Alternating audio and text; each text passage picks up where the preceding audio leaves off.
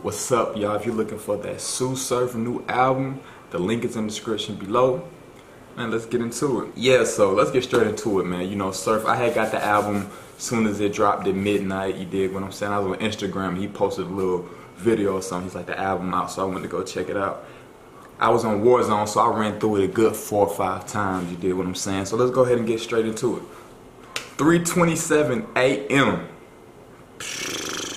This nigga said, relationship with fiends. I felt the pain when a son died. What? Okay, anyway.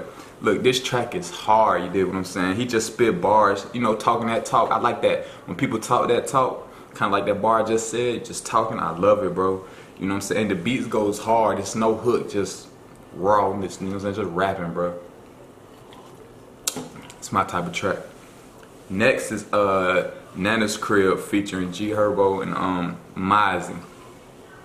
See, tracks like this I always like. They're always my favorite if it's like a soul sample and bars. If I'm looking down, you know I got my notes so I could be directing. You know, I don't want to miss nothing. So if I look down from time to time, I'm looking down at my notes. I don't want nobody to be like, bro, you keep looking down for us. What's down there? You know what I'm saying? But anyway, you know what I'm saying? Soulful type samples, low key beats with those lyrics. It just hit different, you dig what I'm saying? You just feel it. And I think Surf, Mozzie, and Starlito, tracks like these, and that soul, that when I'm talking that feeling, they bring that best feeling / pain music that I ever hear, you dig what I'm saying? They slide on tracks like this the hardest. So Surf started it off, he set the bar pretty high. You know, Herbo when he did his thing. But Mozzie verse, Mozzie, man, come on, man.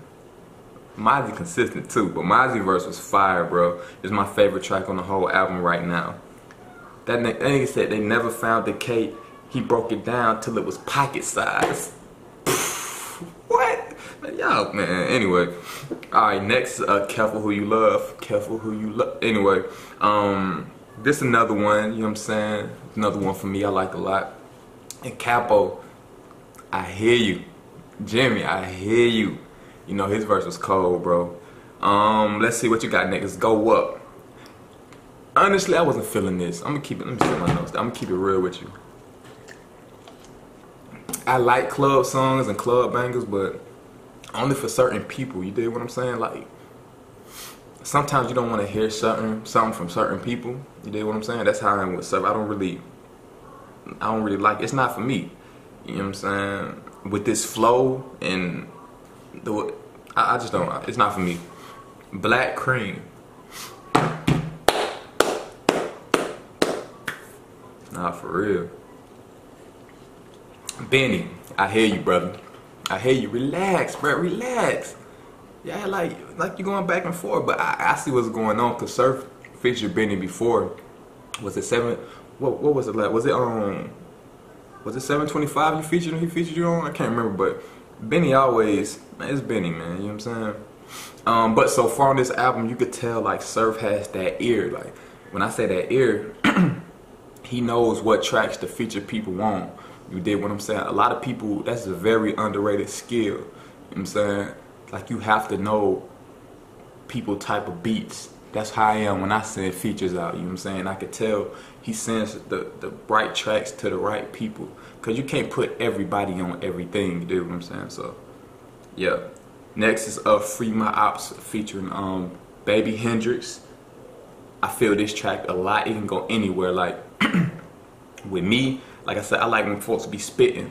But with the hook and the way the track sound, this could run on the radio and he can get like the young generation, the middle generation, you know what I'm saying, anything, and it'll work. Alright.